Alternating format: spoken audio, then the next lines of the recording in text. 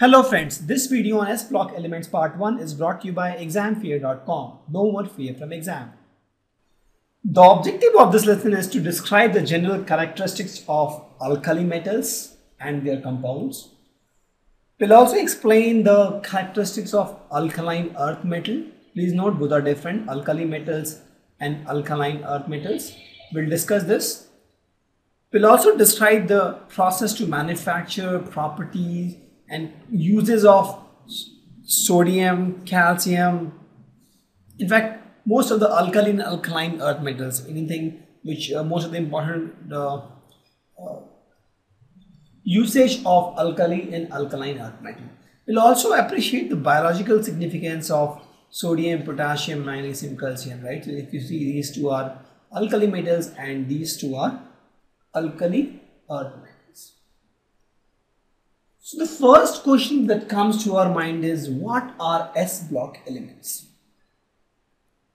So S-block elements are nothing but elements where the last electron enters the s orbital, and that's why the name comes. X-block means the last electron is an s orbital. If you see, the pink ones are the S-block elements. If you see, the S-block has hydrogen, helium, lithium, beryllium, sodium, magnesium, potassium, calcium. All these are S-block elements. All these ones which are in pink color are S-block elements. These elements and helium also, right?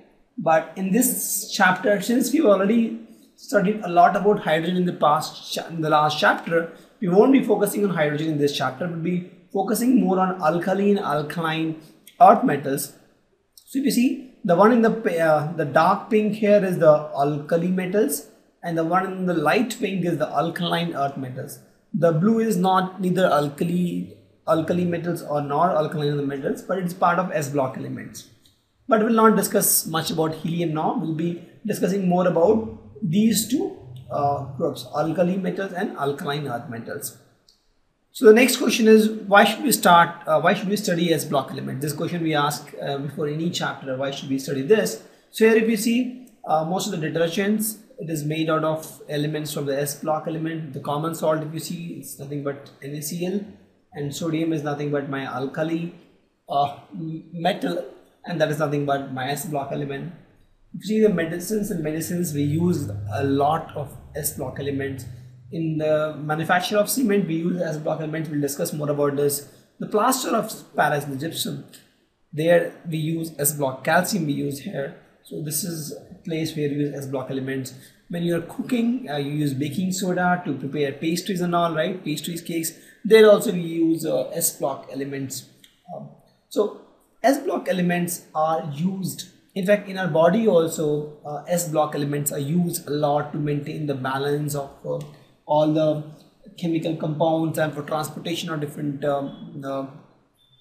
nutrients across the body. So in biologically also, S-block elements has a huge importance, and it's good to understand these things which we use in our day-to-day life.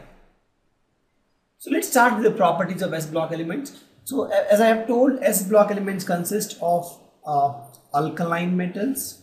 These are my alkaline metals, the one in the pink, just in the circle here.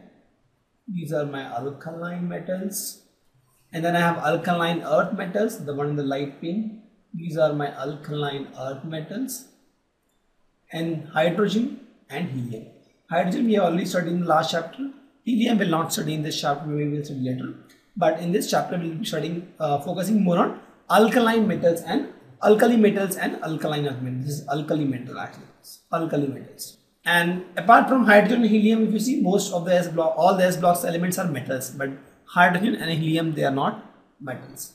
So we'll start with alkali metals first. So if you see, the alkali metals I have is nothing but lithium, sodium, potassium, rubidium, cesium, and phloem. So these are my alkali metals.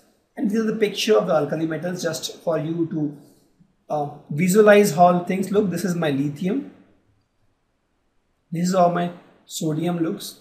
This is potassium. I got all these images from Wikipedia. The rubidium and this francium is very radioactive. So these are the image of all. If you see, this is all has metallic look, right? This is stored the special container so that it should not react because it's reactive. Anyway, we will study more about these things in this chapter. So if you see, the group 1 periodic table consists of all these elements: lithium, sodium, potassium, rubidium, cesium, francium, and these are called alkali metals. Please note, only these elements 1, 2, 3, 4, 5, 6 are called alkali metals, but they are very important. As I have told, we use these metals a lot in our day-to-day life.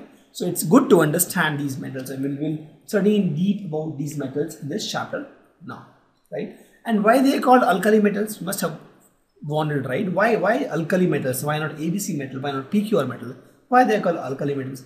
It is so because they form hydroxides on reaction with water, and they are strong alkaline in nature. For example, if you see sodium, if you react with water, H2O, it will form NaOH. And these hydroxides are very alkaline, they're very basic in nature. They are not acidic, they are basic in nature, and that's why they are called alkali metals. And if you talk about the abundancy, sodium and potassium are most abundant. We'll discuss about these in few slides, next slides, where we have a separate slide for abundancy of these alkali metals.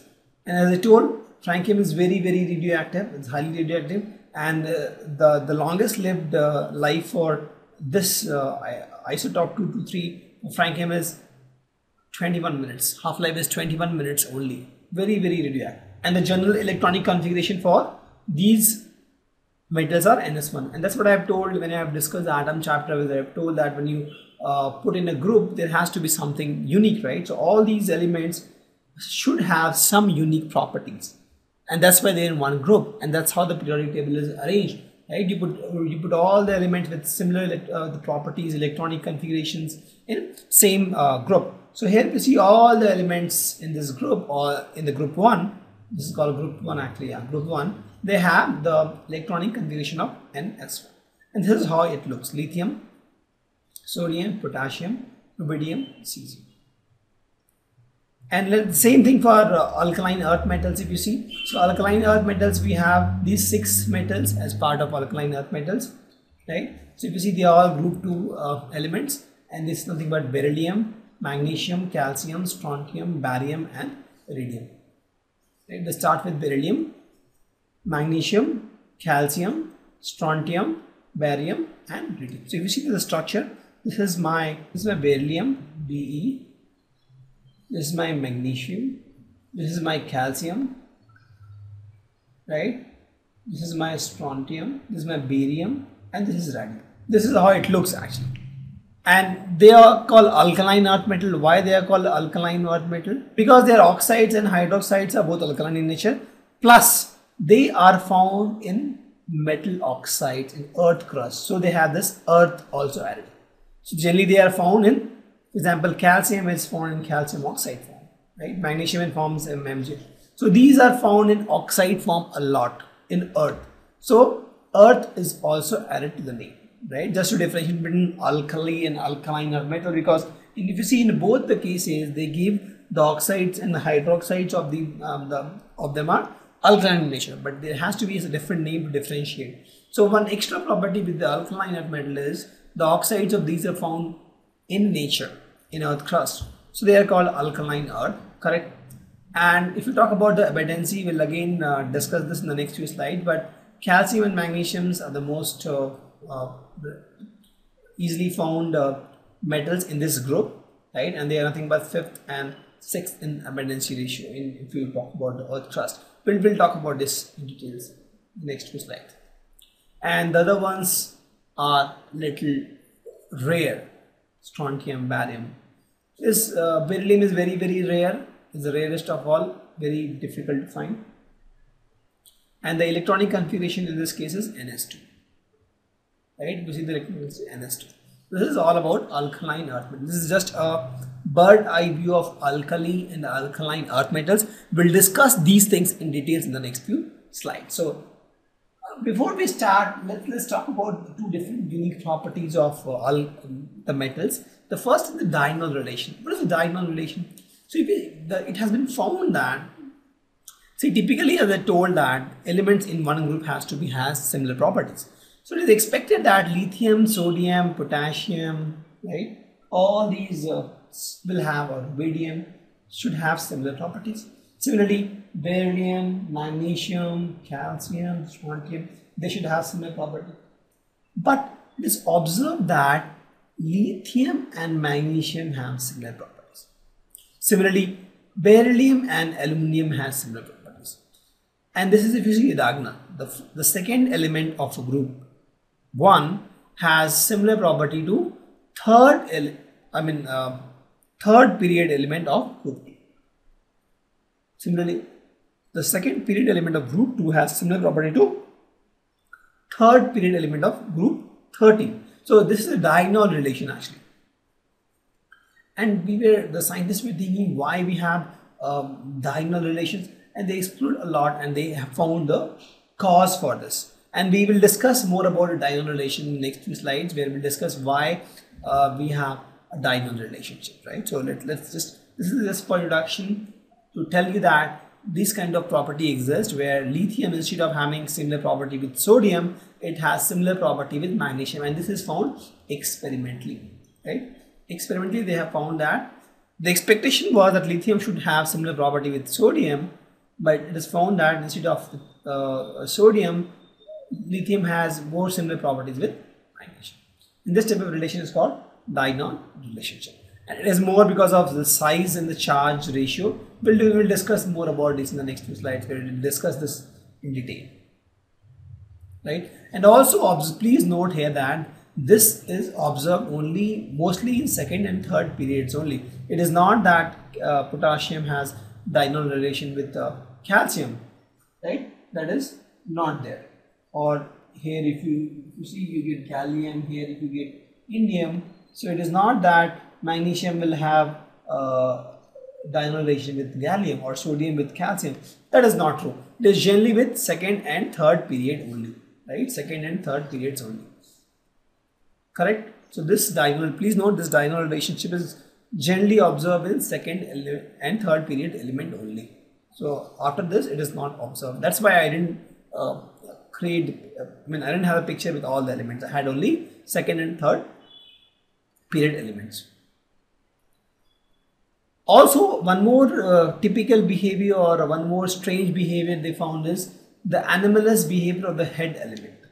So what they have seen is the head elements have extremely different characteristics. So if you see, what is head element? If you see, these are all my second period element, right? This is second period. My first period here will be hydrogen, and here will be helium, right? This is my first period.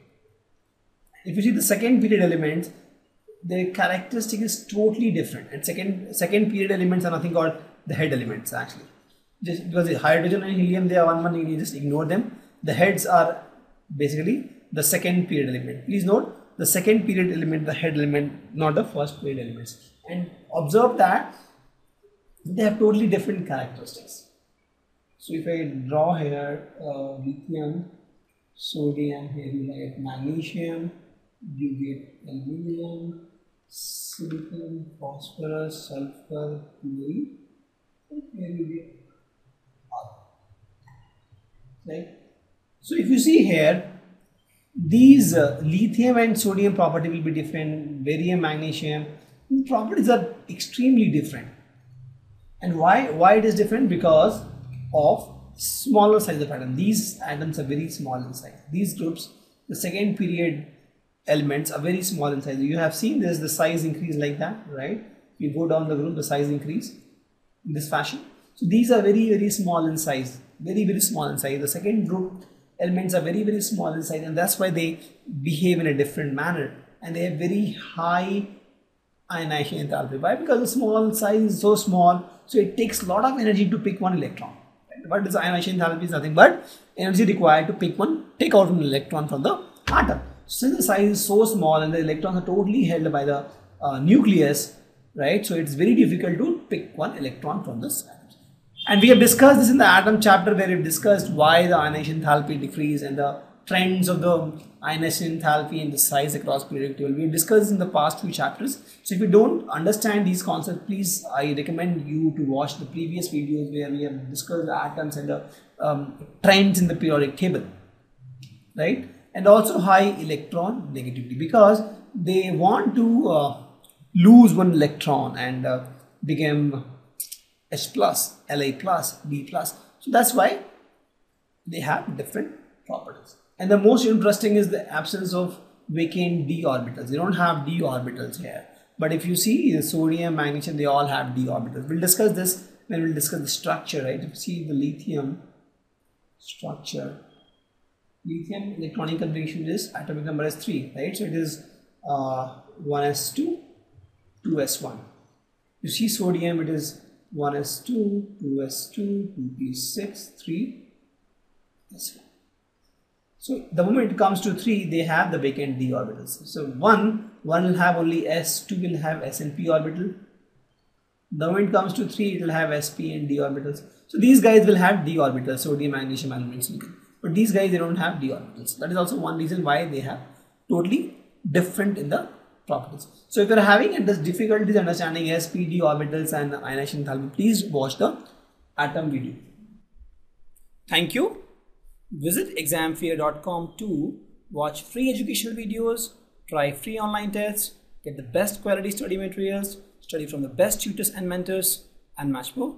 Thanks once again.